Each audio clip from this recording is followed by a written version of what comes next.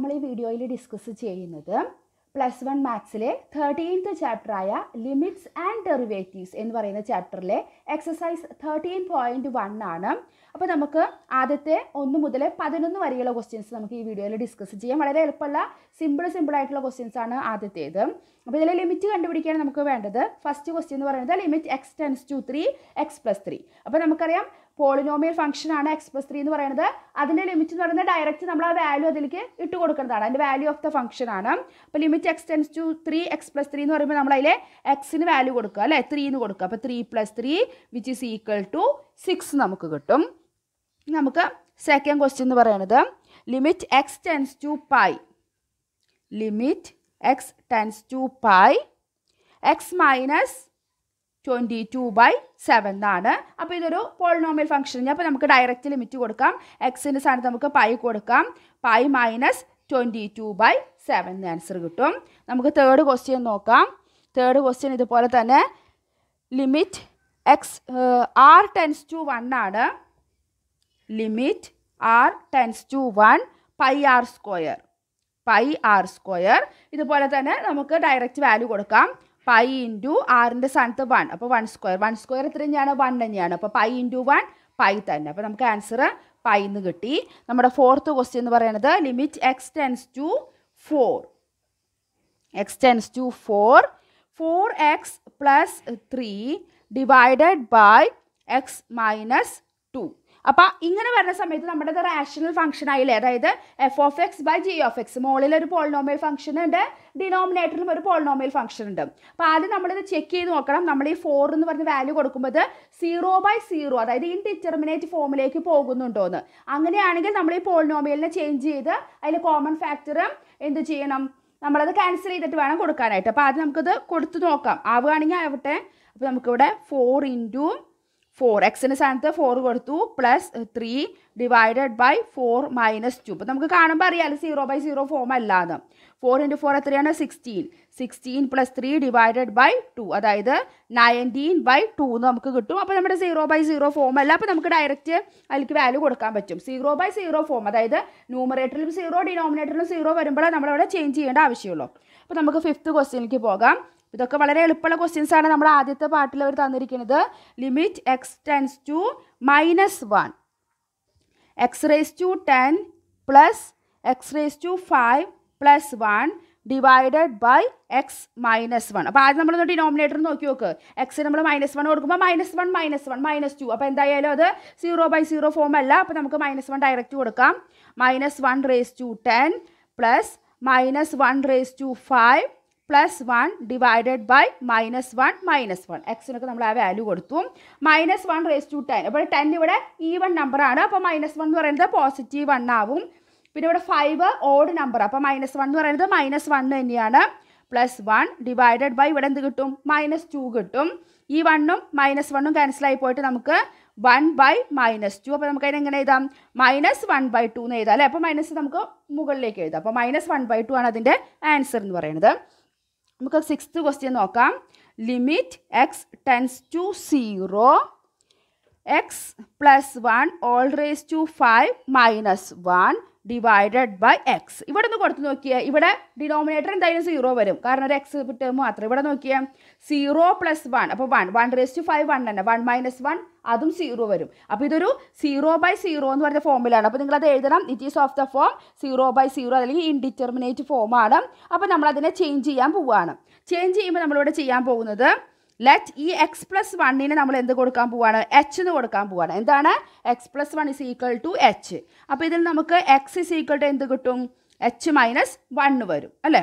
ഇനി ഇവിടുത്തെ ലിമിറ്റ് നമ്മൾ ഒപ്പം മാറ്റണം. എപ്പോൾ നമ്മളിതുപോലെ സബ്സ്റ്റിറ്റ്യൂട്ട് ചെയ്യുമ്പോഴും x ടെൻസ് ടു 0 ആണെങ്കിൽ h ടെൻസ് ടു എന്തായിരിക്കും, x + 1 ആണ് h എന്ന് പറയുന്നത്. x ടെൻസ് ടു 0, അപ്പോൾ 0 + 1. അപ്പോൾ h ടെൻസ് ടു എന്തിലേക്ക് പോവുക, h പോകുന്നത് 1ലേക്കാണ്.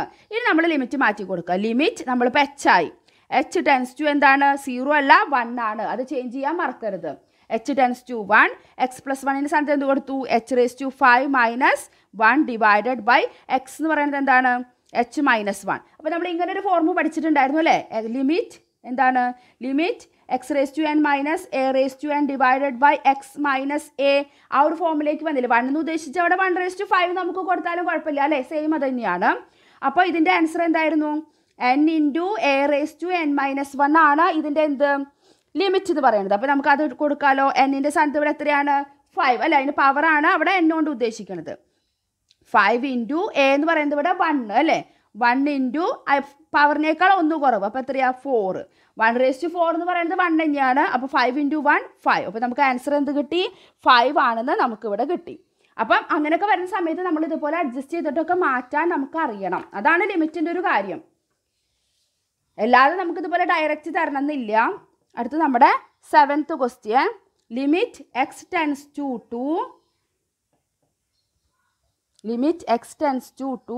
3x square minus X minus 10 divided by X square minus 4. ഇത് കാണുമ്പോൾ തന്നെ നമുക്കറിയാം. ഇവിടെ നോക്കിയാൽ 2 കൊടുക്കുമ്പോൾ 2 സ്ക്വയർ എത്ര? 4. 4 മൈനസ് 4 0 വരും. ഇവിടെയും നമുക്ക് മുകളിൽ നമ്മൾ കൊടുക്കുന്ന സമയത്ത് ഇവിടെ 2 square 4. 4 into 3 12. 12 minus 2 10. 10 minus 10 0.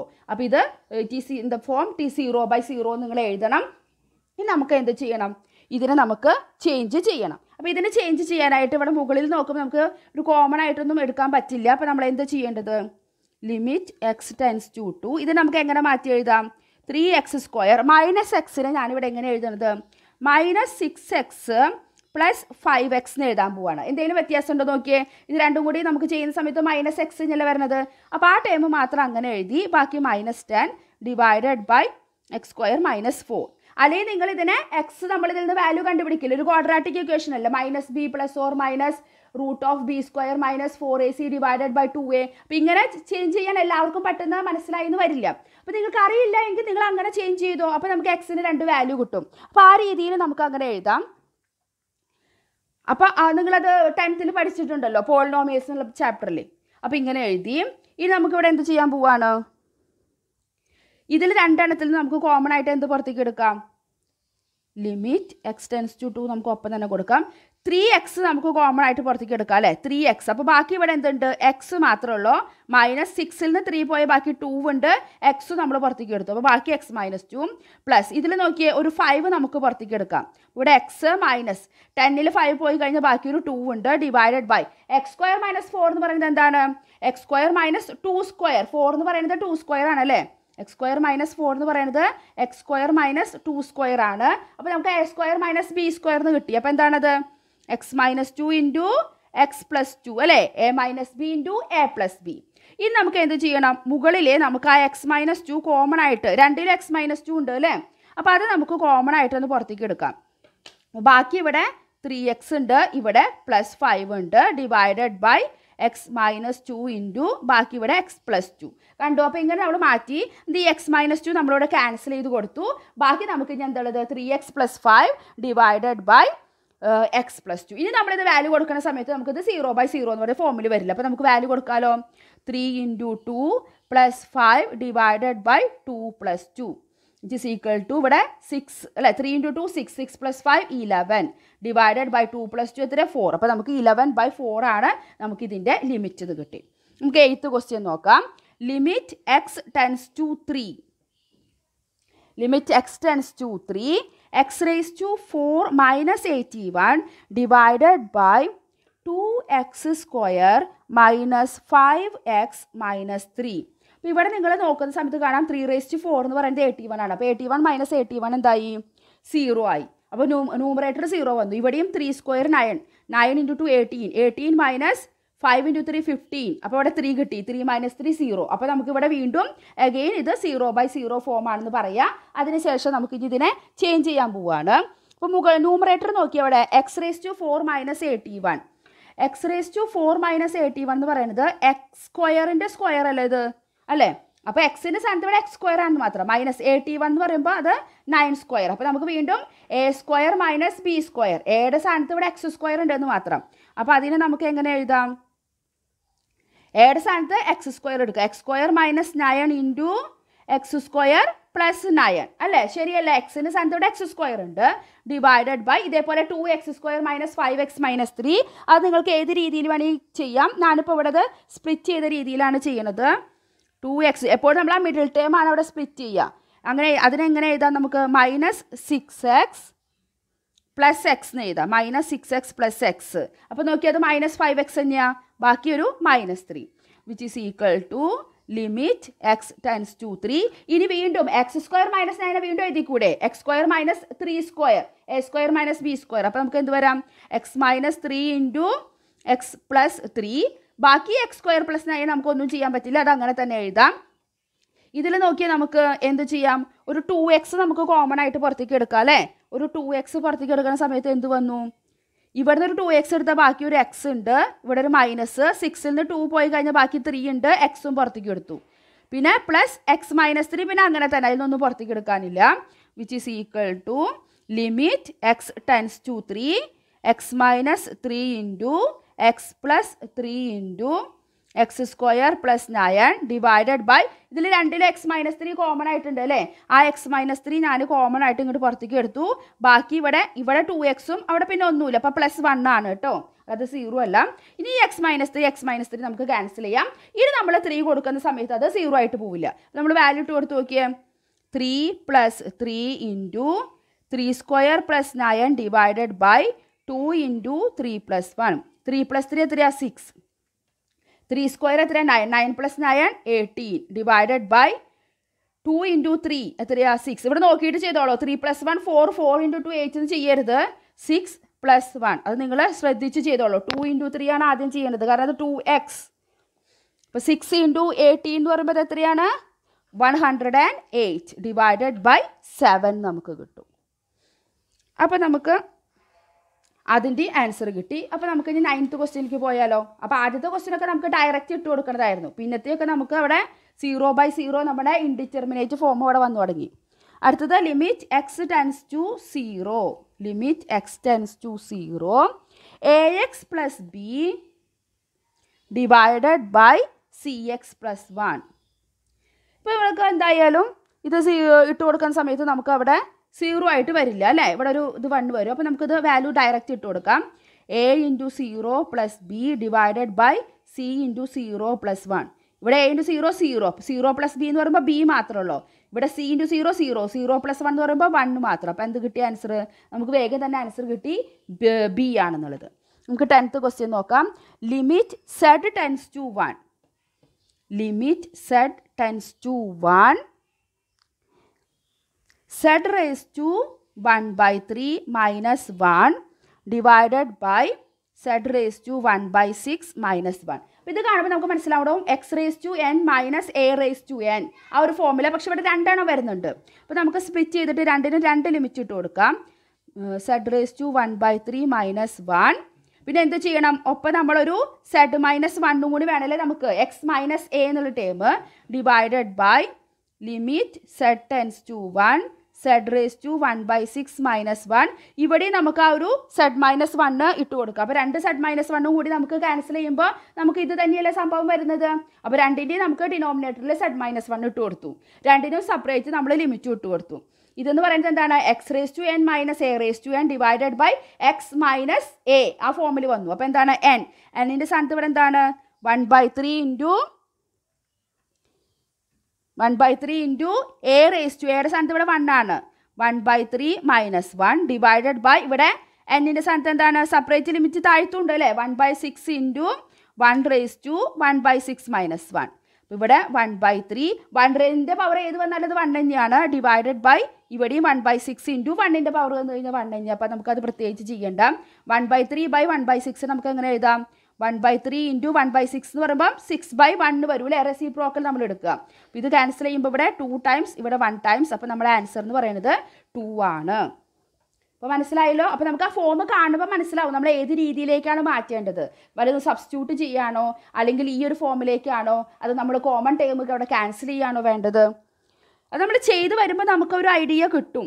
Limit x tends to 1 ax² plus bx plus c divided by cx² plus B X plus C അല്ല ബി എക്സ് പ്ലസ് എ ആണ്. ബി എക്സ് പ്ലസ് എ അവർ പറഞ്ഞിട്ടുണ്ട് A plus B plus C not equal to 0 ആണെന്ന് അവർ നമുക്ക് പറഞ്ഞിട്ടുണ്ട്. അപ്പോൾ പിന്നെ നമുക്ക് ഇതിൻ്റെ ഡയറക്റ്റ് ലിമിറ്റ് നമുക്കിവിടെ ഇട്ട് നോക്കാം. A into 1 square plus B into 1 plus C divided by C into 1 square plus B into 1 plus A. A into 1 square എന്ന് പറയുമ്പോൾ നമുക്ക് എ തന്നെയാണ്. A plus B into 1 B plus C divided by C into 1 square എന്ന് പറയുമ്പോൾ C plus B into 1 B plus A plus B plus C ഇതും തന്നെയല്ലേ A plus B plus C. അപ്പോൾ രണ്ടും നമുക്ക് ക്യാൻസൽ ചെയ്തിട്ട് എന്തെന്ന് പറയാം 1 ആണെന്ന് പറയാം. പിന്നെ അത് നോട്ട് ഈക്വൽ ടു 0 എന്ന് പറഞ്ഞിട്ടുണ്ട്. അപ്പോൾ അത് 0/0 ഫോം അല്ല, ഈ സാധനം 0 അല്ല എന്ന് പറഞ്ഞിട്ടുണ്ട്. അപ്പോൾ നമുക്ക് ആ ഡയറക്റ്റ് വാല്യൂ ഇട്ട് കൊടുക്കാം നമുക്ക് ആ ലിമിറ്റിന്. അപ്പോൾ നമുക്ക് അതിൻ്റെ ആൻസർ 1 ആണെന്ന് നമുക്കിവിടെ കിട്ടി. അഥവാ അത് 0 ആണെങ്കിൽ അതപ്പോൾ ലിമിറ്റ് അവിടെ ഉണ്ടാവില്ല അല്ലേ. അതെനിക്ക് നമുക്കവിടെ നോട്ട് ഡിറ്റർമിൻഡ് ആണ്, ലിമിറ്റ് അവിടെ പറയാൻ പറ്റില്ല. പിന്നെ നമുക്കത് എയും ബിയും സിയും ഒക്കെയാണ് ചെയ്യാനും പറ്റില്ല. അപ്പം ഈ ഒരു വീഡിയോയിൽ നമ്മൾ 11th വരെയുള്ള ക്വസ്റ്റ്യൻസ് നമ്മൾ ഡിസ്കസ് ചെയ്തിട്ടുണ്ട്. അപ്പോൾ ഇതൊക്കെ വളരെ ഈസി ആയിട്ടുള്ളതായിരുന്നു, അത്ര ബുദ്ധിമുട്ടൊന്നുമില്ല. അപ്പോൾ നമ്മൾ നമ്മുടെ ചെയ്ത മോഡലിലേക്കൊക്കെ നോക്കുക ഏതിലേക്കാണ് നമുക്കത് കൺവേർട്ട് ചെയ്യാൻ പറ്റുക. 0/0 എന്ന് പറയുന്ന ഫോം വരികയാണെങ്കിൽ നമ്മൾ കൺവേർട്ട് ചെയ്യണ്ടോ, ഇല്ലെങ്കിൽ നമ്മുടെ ആ വാല്യൂ ഓഫ് ദ ഫംഗ്ഷൻ തന്നെയാണ് നമുക്ക് ആ ലിമിറ്റ് എന്ന് പറയുന്നത്. അപ്പോൾ നമുക്ക് കുഴപ്പമൊന്നുമില്ല, ഡയറക്റ്റ് നമുക്ക് ഇട്ട് കൊടുക്കാം. 0 കിട്ടിയാലും നമുക്ക് കുഴപ്പമില്ല, 0/0 വരാൻ പാടില്ല, ഇൻഡിറ്റർമിനേറ്റ് ഫോം അല്ലെങ്കിൽ ഇൻഫിനിറ്റി അതൊന്നും വരാൻ പാടില്ല. അതാണ് നമ്മൾ ലിമിറ്റിൽ ശ്രദ്ധിക്കേണ്ട കാര്യം. അപ്പോൾ നമുക്ക് ഇനി അടുത്ത വീഡിയോയിൽ ഇതിൻ്റെ ബാക്കി ഒരു 11 ക്വസ്റ്റ്യൻസും 22 വരെയുള്ള നമുക്ക് ഡിസ്കസ് ചെയ്യാം. പിന്നെ 23 മുതൽ കുറച്ച് ഡിഫറെൻറ്റ് ടൈപ്പാണ്. അപ്പോൾ 22 വരെ നമുക്ക് ഈ ലിമിറ്റ് കണ്ടുപിടിക്കേണ്ടതാണ്. അപ്പോൾ അടുത്ത വീഡിയോയിൽ നമുക്ക് അത് ഡിസ്കസ് ചെയ്യാം. അപ്പോൾ ഈ പഠിപ്പിക്കേണ്ടതൊക്കെ നിങ്ങൾക്ക് മനസ്സിലാവുന്നു എന്ന് വിചാരിക്കുന്നു. അങ്ങനെ നിങ്ങൾക്ക് മനസ്സിലാവുന്നുണ്ട്, ഇഷ്ടപ്പെടുന്നുണ്ടെങ്കിൽ നിങ്ങൾ ലൈക്ക് ചെയ്യുക, നിങ്ങൾ ഫ്രണ്ട്സിന് ഷെയർ ചെയ്ത് കൊടുക്കുക, സംശയങ്ങളും അഭിപ്രായങ്ങളുണ്ടെങ്കിൽ കമൻറ്റ് ചെയ്യുക. ചാനൽ ഇതുവരെ സബ്സ്ക്രൈബ് ചെയ്യാത്തവരെ സബ്സ്ക്രൈബ് ചെയ്യാനും മറക്കരുത്. അപ്പോൾ അടുത്ത വീഡിയോയിൽ നമുക്ക് ഇതിൻ്റെ ബാക്കി 11 ക്വസ്റ്റ്യൻസുമായിട്ട് കാണാം. താങ്ക്